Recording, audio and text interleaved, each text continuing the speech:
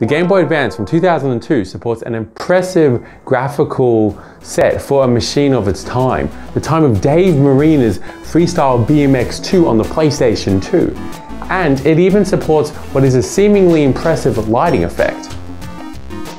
However, as you know, the GBA does not have an RTX card in it, so what dark rituals are taking place to render this lighting?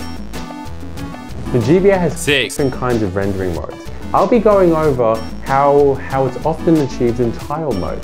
The most common rendering mode. It's used in games like Pokemon Mystery Dungeon, Red Rescue Team, and even including Trolls Hair Affair, even A Link to the Past, and also Wario Red Twisted. if you already know how tile mode works, you should probably skip to this timestamp. Tile mode works by loading a set of 8x8 tiles into the GBA's video memory, then only rendering those tiles on the screen.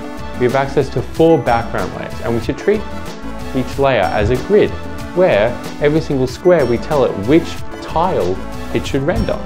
To control which background layer will draw on top of another background layer, we set the priority attribute. And this attribute has no bearing on what number background layer it is. The second part of the rendering puzzle is objects. Now, objects are what we would think of as moving elements on the screen.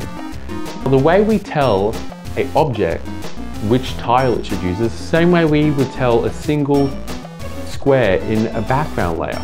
But objects don't all have to be the same size. So we need to point it at the first tile in the sequence, and we need to make sure that the other tiles are adjacent to that first tile, because it will just go, okay, first one, second one, third one, and create a sprite. I mean the object. Even like background layers, we can give objects specific priorities, meaning that we can layer them on top of each other or even in between background layers. Now, how is this lighting effect created? By using the blend register.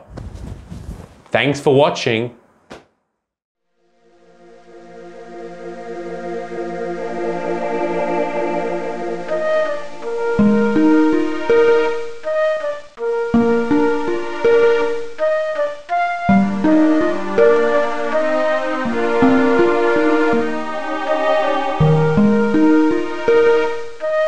The blend register lets us specify a top and a bottom.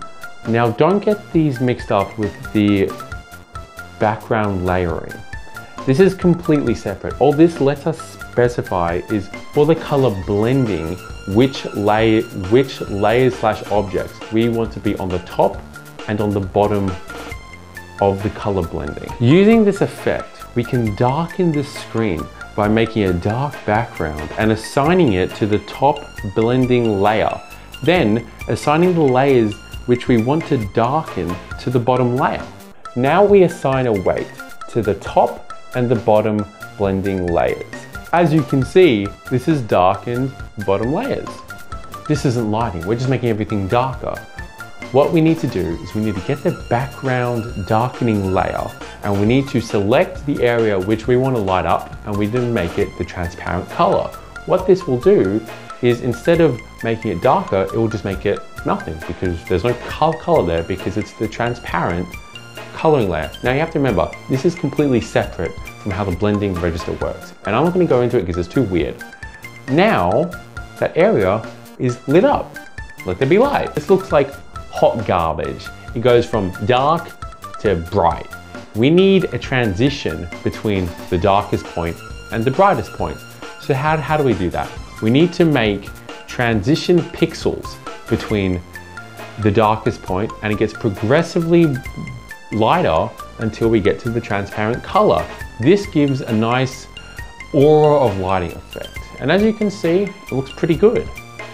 However, this is meant to be played on a Game Boy Advance. You're not meant to be able to count the pixels in a zoomed in frame from a video.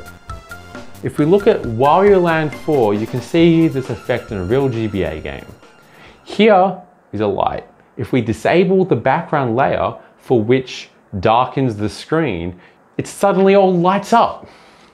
You'll also notice they use purple for the dark color as opposed to black like I did for my demo, which works better in some instances, especially for the transition. That's it.